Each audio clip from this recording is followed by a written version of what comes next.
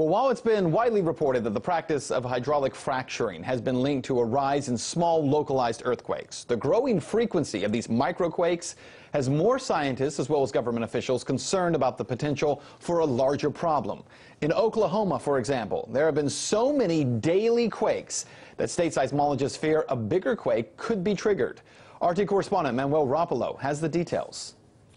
When you think of Oklahoma, you might think of flat prairies or tornadoes, but you probably wouldn't associate the state with earthquakes. That's because historical records there have never shown much sign of seismic activity.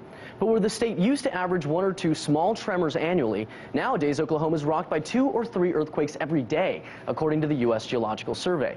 The reason for the spike? Well, according to the research presented to the American Association for the Advancement of Science, it could all be due to a recent boom in new techniques for extracting oil and gas, specifically the practice known as hydraulic fracturing or fracking.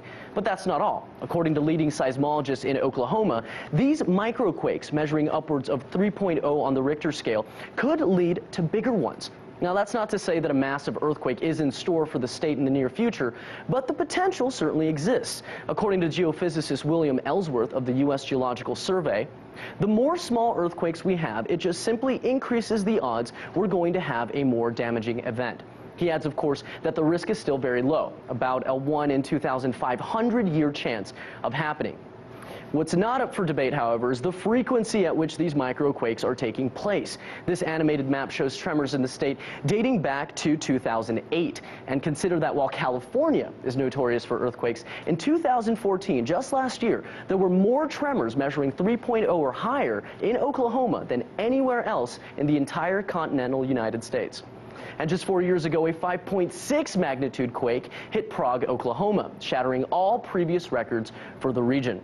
Other U.S. states where fracking is common have also recorded a spike in earthquakes believed to be linked to hydraulic fracturing. Now, the American oil and gas industry certainly carries a lot of clout, meaning that any debate about slowing down the practice of fracking remains a political one, even though more evidence continues to grow that links fracking not only with earthquakes, but with a whole host of negative impacts to the environment and to human health. Manuel Rapalo, RT Studios, Washington.